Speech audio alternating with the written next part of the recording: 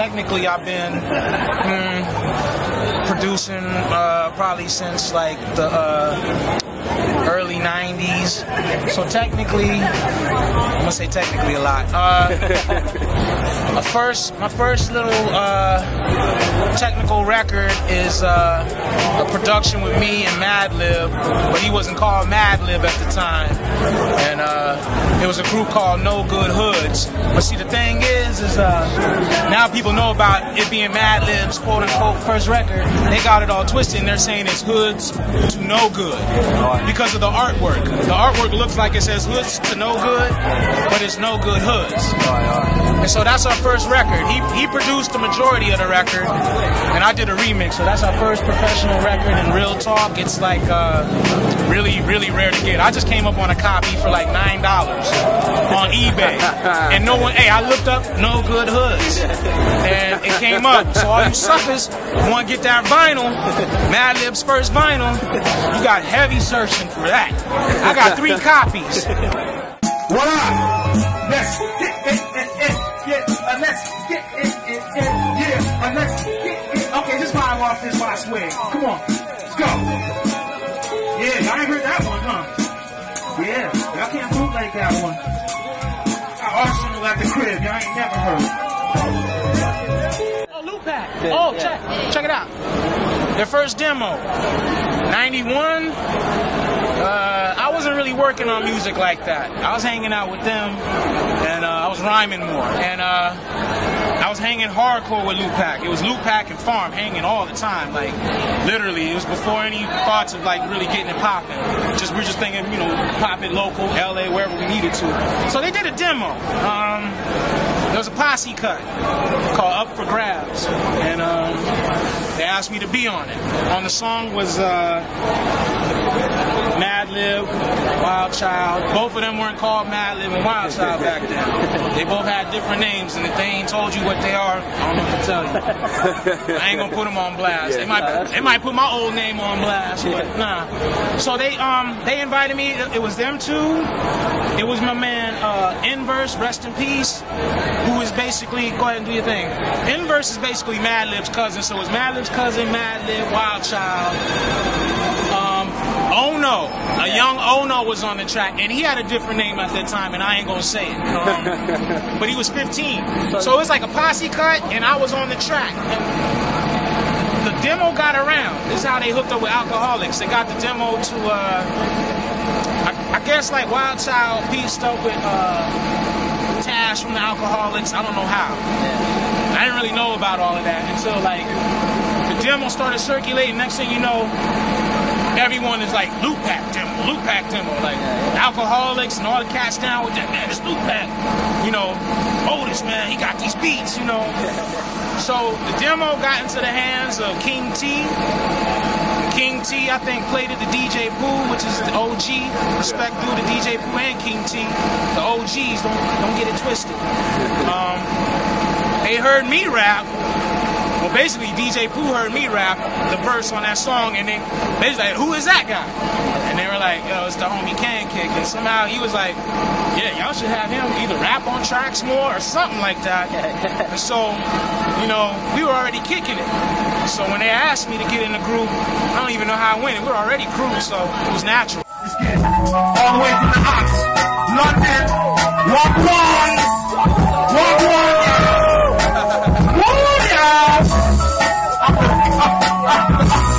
Yo, this beat is called Leaves, Flowers, Plants, Trees. Respect the earth. Let's go. Oh, what's this? Okay, check it out. Great. My name is Cam. I'm Spence. And we got in the crew. He did a demo for Loud after the hype of their first demo. Because one of the tracks on the first demo, beat is on the first Alcoholics record. The track that Loop Pack raps on with the licks, that was originally a Loop Pack song. I said, we did one track on the first Alcoholics record called Mary Jane. There's 2 beats on that record, one Madlib. The second one is me and Madlib, Mary Jane track. So everything was good. We tried to shop a demo with Loud. I was in the group. I just didn't really like how I fit, you know what I'm saying? Like, they were down with what I did. They liked the abstract shit. You know, my voice is all high-pitched and shit, you know? It was coming with a different flavor. But I just felt like they already had something going, you know what I'm saying? If you heard the demo, you would know what I'm talking about. That lost tape shit, it's funny. Nobody wanted that out. That's amazing. No one wanted that shit out. And I'll say it first if ain't no one else said it. Nobody wanted that shit out. So when it came to that, because now motherfuckers making fun of my verse and shit. I see it. You know what I'm saying? I don't give a fuck. I'm gonna tell you about that verse. The pure affection for the weird lifestyle. I was in the studio. And I'm gonna drop jewels. The studio session was righteous, but the vibes were weird, and I couldn't really record how I would want to because there was people over our shoulders and shit, you know, kind of like babying us because we were like 19, you know, 20 at the time, trying to tell us how to be a group and whatnot, you know. And it's like, let us do what we do. So I decided to leave after that session. I just didn't feel it. I left. No kicked out, no nothing. I just decided to leave. And then, you know, decided to work on what all the cats that I was down with, which were a bunch of cats, you know, I called the farm. And it was a collective of dudes that were nice on the freestyle. They every now and then they would have some songs, but nothing was focused, let's put it like that. So I'm getting to the point from the loop pack to doing my own thing. I pieced up with Babu around 95 through my man A.D.D, rest in peace. He brought him through, like, yo, this is my man Babu, he's gonna be my DJ. This before anything, championships or any of that shit. And you know, I was like, alright, cool, whatever. You know, I didn't diss or nothing. Brought him through, he was kind of square, kind of squarish. He's kind of squarish. Babs will tell you, you know what I'm saying?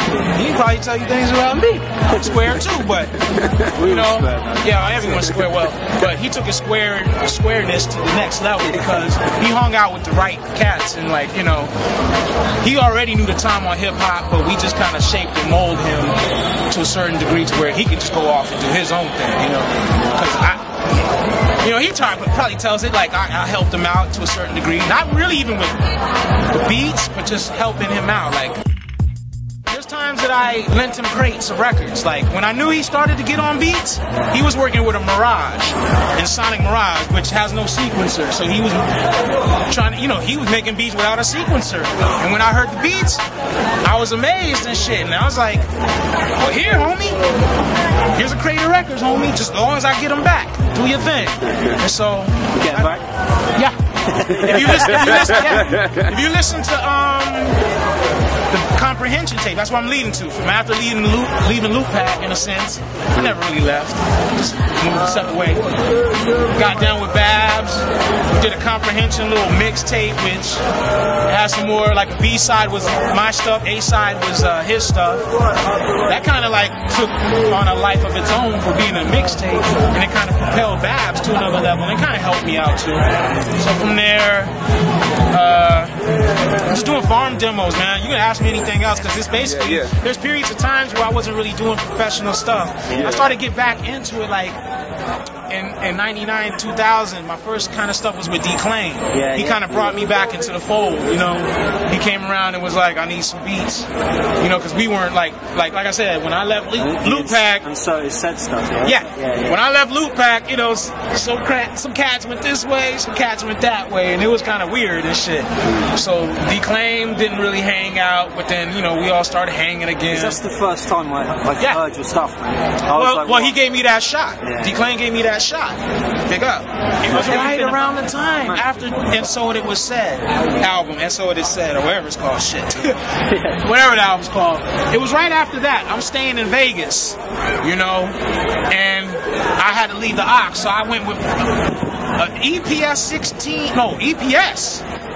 Not the 16 or 16 plus, just the EPS. It has no effects. I went one keyboard and one crate of records, and I went to Vegas, and I just tried to do the most with them crates of records, and I had drum programs, you know, so I would, and then, hey, but real talk, we did it. It was so quick. I kind of liked it. The mix sounded aight, but then we turned it in, and some months went by, and I was thinking like, oh, that ain't gonna come out, and I'm glad it ain't gonna come out, because you know, Dudley will like stuff and he will be right on it. Like, you know, I'll listen to it, that's cool, but Badman was cool. It's underground shit, you know what I'm saying? We had the Cat Poppy, he was in the area. You asked D-Claim, I don't even know, he's probably in Vegas or something, but well, I was trying to work with him after that, and just communication was just weird. But I know he probably pieces with D-Claim. But shout out to Poppy wherever he's at, you know, because he's a part of that. Cause, you know, it was basically him.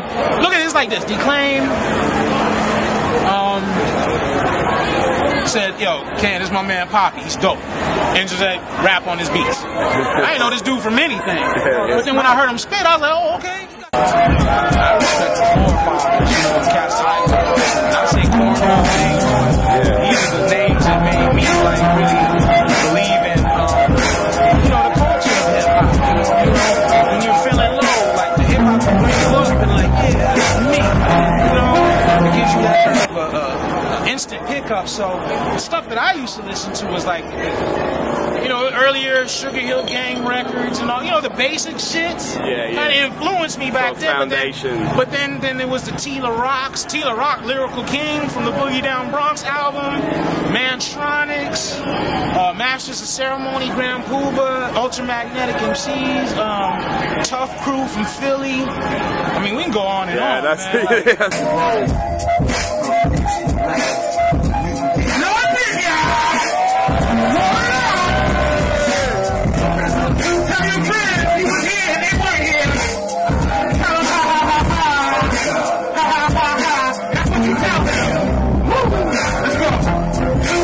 I brought a couple of, I don't want to say exclusive, but just different cats that I'm down with, you know. I brought one Madlib beat from a beat CD that I was like, man, I gotta rock this. I don't know if anyone heard it, but it's like a beat that I just like, I just gotta knock it, you know. Just a little bit of everything, grooves and stuff, you know. I'm just keeping it basic because like to prepare to bring the crazy shit out, that takes time. So I was pushed for time, like to get out here, to prepare, but I made sure I came correct, so you know, it's all good. So, mad influences, dog, from Gangstar, Guru, rest in peace, you know, Cool Keith, Bug Out shit, you know, Godfather Don, you know, lyrical cats. My family ain't rich, no, I got no rich people, and I associate wealthy folks with global evil and greed. Happiness and wealth is not equal. I still be eating waffles up in Roscoe's on Pico with butter, and kicking with niggas is like brothers, not because they got big names like Stack Man Brothers. I can say that's nigga, that's like rebel behavior. One man's trash is another man's savior. I need to show up. So this performance will be defined off the I get the shiny, the finest right. Good food, good weed, good women, good music. Hey, those are the finer things that life to me. Sing it! The finer things that life. Yeah, you know what? Let me tell you something. I had to put my hand on many a security guard. I ain't bullshitting. This ain't trying to be tough, man. You know what I'm saying? You ask the cats in the auction, know me when I was wilding out. Give a fuck how tall a bouncer is. I bounce him the fuck all around this fucking street. That nigga too. It's all up. I had to get wild on cats with their power trip shit. Need to with God's art and low profiling all the while. And when it comes to fashion, it ain't price but style. Cause any fool with Luke could buy the same suit. You're not to talk the doctor wearing cheap shit. Then all the ghetto babies can afford once they keep it. We see it ain't about clothes. A true Mac come back butt naked. To all my real brothers never fake it. I never seen Twister. I like to get twisted, brother, and in the